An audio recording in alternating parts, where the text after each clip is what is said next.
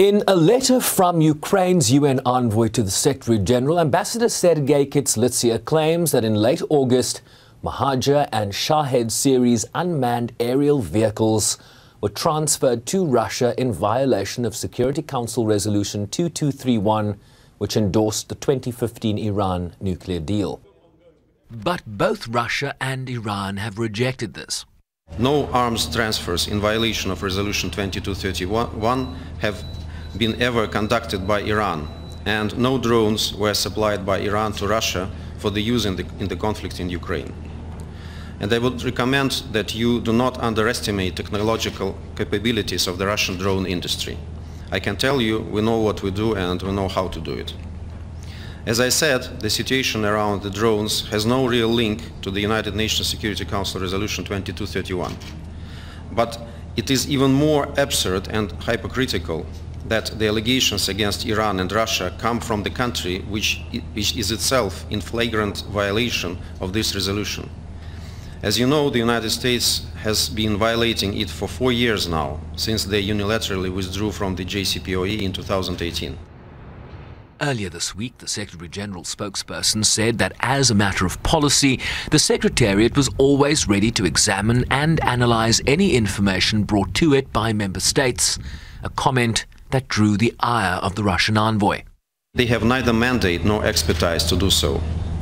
After the Secretariat digs something, or rather studies whatever ready-made is handed to it by the West, they try to present it as the conclusions of the Secretary General. This is very unprofessional and casts a shadow on its authority. We hope that the Secretariat and the Secretary General himself will not again violate the decisions of the UN Security Council and will not go beyond their technical mandate and will abstain from engaging in any illegitimate investigation. Otherwise, we will have to reassess our collaboration with them, which is hardly in anyone's interests. The United States, joined by the United Kingdom and France, have called for an expert briefing on the drones, arguing there was ample evidence that Russia was using Iranian-made UAVs to attack critical civilian infrastructure in Ukraine.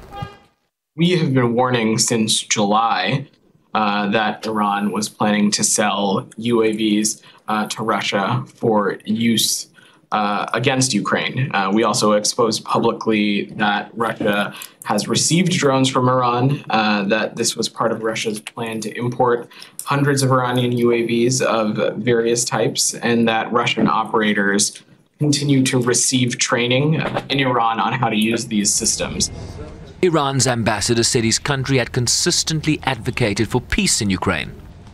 Iran categorically rejected unfounded and unsubstantiated claims that Iran has transferred UAVs for the use of the conflict in Ukraine. It is recently disappointing that to pursue their political agenda, these states are trying to launch a disinformation campaign against Iran. Ukraine and Western allies argue that Resolution 2231 includes restrictions on missiles and related technology transfers from Iran until October 2023.